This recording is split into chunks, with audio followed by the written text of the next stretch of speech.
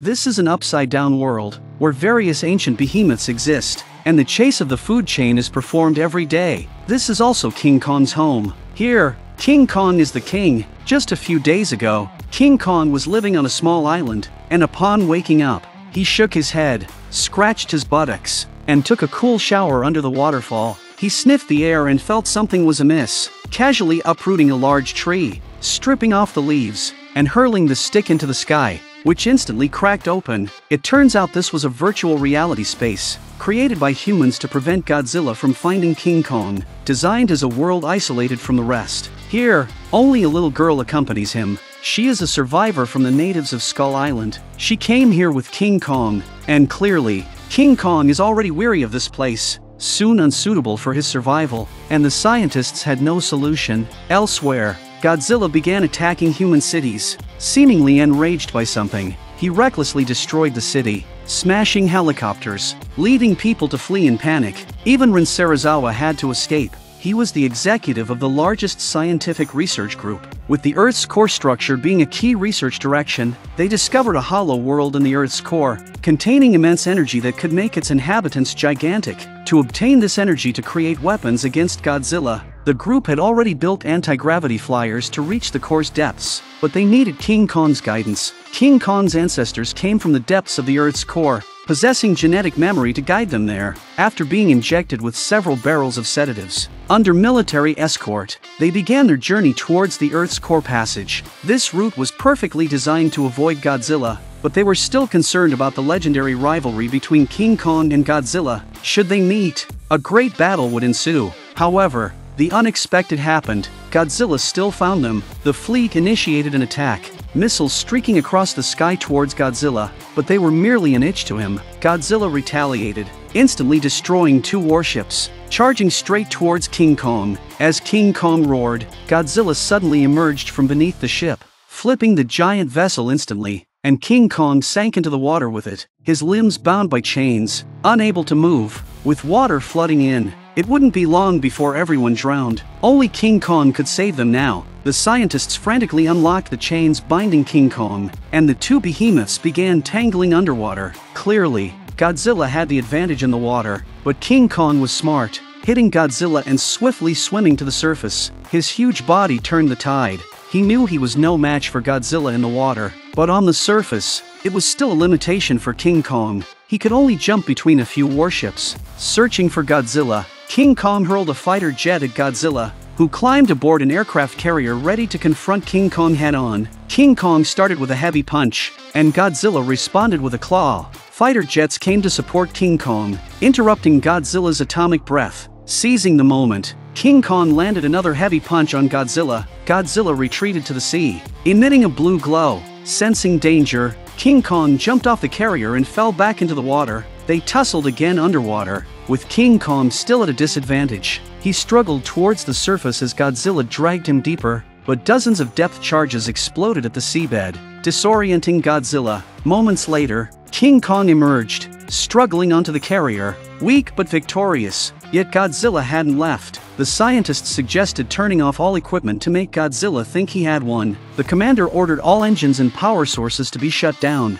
silencing everything. Godzilla slowly surfaced, looking at the barely alive King Kong, displaying the posture of a victor, and then disappeared into the battlefield. The little girl thanked the weakened King Kong. Here, only she could communicate with him. To avoid encountering Godzilla again, the army deployed dozens of helicopters to transport King Kong to the Antarctic Passage. King Kong still didn't trust humans and was reluctant to head to the Earth's core, but the scientists believed that his kind existed there. So, through the little girl, they told King Kong that his family was in the depths of the Earth's core. Upon understanding the girl's message, King Kong turned and rushed towards the passage, with the scientists quickly starting the flyer to follow him. The flyer could withstand the reversal of gravity, and the power needed for a single engine was enough to support Las Vegas's electricity for a week. Their biggest concern at that moment was whether they could successfully pass through the channel. Next, the flyer passed through the first gravity barrier, and everyone was oppressed by the reversed gravity, unable to breathe.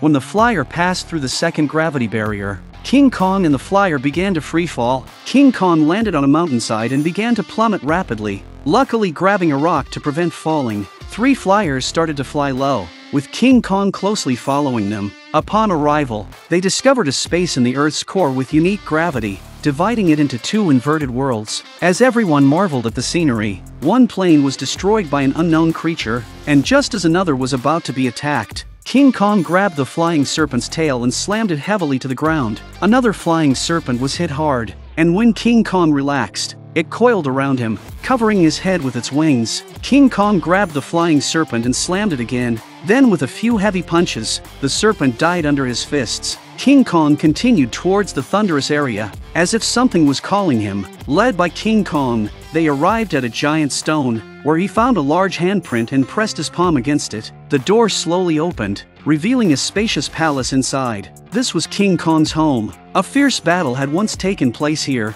King Kong looked at the skeletons at his feet and pulled out an ancestral axe. As he sat on the throne, the axe in his hand emitted blue light, seemingly guiding King Kong. Then King Kong placed the axe into the ground, and a stream of blue energy flowed towards it. As the ring of light formed, Godzilla's figure appeared. The axe was made from Godzilla's dorsal fin. The scientists took the opportunity to collect energy samples and transmitted the data to their headquarters in Hong Kong. At that moment, Godzilla was attracted to Hong Kong by the massive energy fluctuation. Sensing the energy of the Earth's core, he aimed and sent an atomic breath towards the Earth's core, quickly connecting the surface world with the core. Godzilla roared into the passage, and King Kong responded. King Kong picked up the axe and jumped into the pit, with a few scientists following closely. King Kong hooked the exit with the axe and slowly climbed up from below. Roaring at Godzilla, having been defeated in water before, he was ready for a proper fight. King Kong swung the axe, but Godzilla cleverly dodged it. Godzilla's atomic breath was interrupted by King Kong. After a few heavy punches,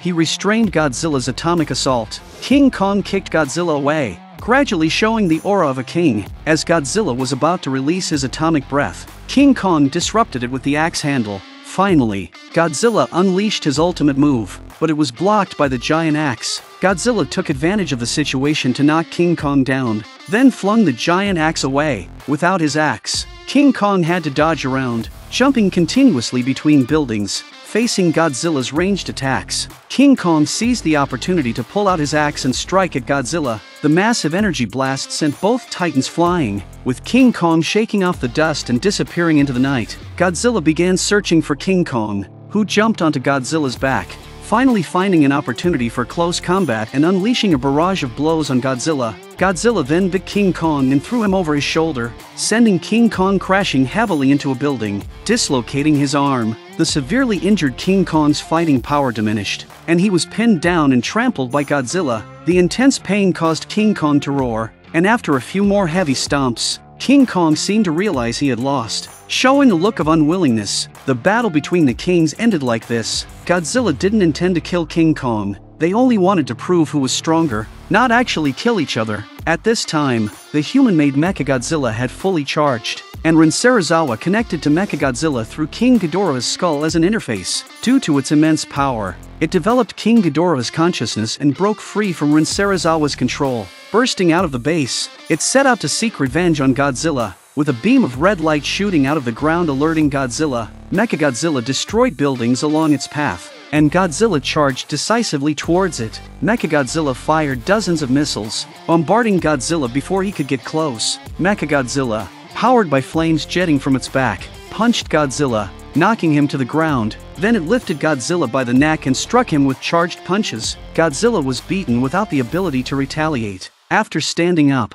both titans unleashed atomic breaths. Mechagodzilla unleashed its maximum energy, overpowering Godzilla, who was sent flying and seriously injured, emitting a fierce roar. Meanwhile, guided by the little girl, King Kong realized that Godzilla was not the enemy, but the mechanical beast was. Watching Godzilla being brutally beaten, King Kong pondered for a moment. Then he stood up and slammed his dislocated shoulder against a building, popping the bone back into place, as Godzilla was again pinned to the ground by Mechagodzilla, which was about to release atomic breath. King Kong came to the rescue. He twisted Mechagodzilla's mouth towards the sky, saving Godzilla from death. Mechagodzilla punched King Kong away, but its next punch was blocked by Godzilla. The two kings each grabbed Mechagodzilla's arms for a counterattack, but they were still no match and remained in a passive state. King Kong picked up the axe and struck Mechagodzilla, but it was ineffective due to depleted energy. Godzilla seized the opportunity to unleash atomic breath, instantly charging the axe. With one swing, King Kong severed Mechagodzilla's arm, followed by several strikes that quickly dismantled Mechagodzilla. The defeated Mechagodzilla still tried to resist, but King Kong, with all his might, instantly chopped it apart. King Kong viciously ripped off Mechagodzilla's head, issuing a victorious roar. In this collaboration, Godzilla acknowledged King Kong, roaring at him before heading towards the sea. King Kong also returned to his homeland, the deep Earth's core, his true home.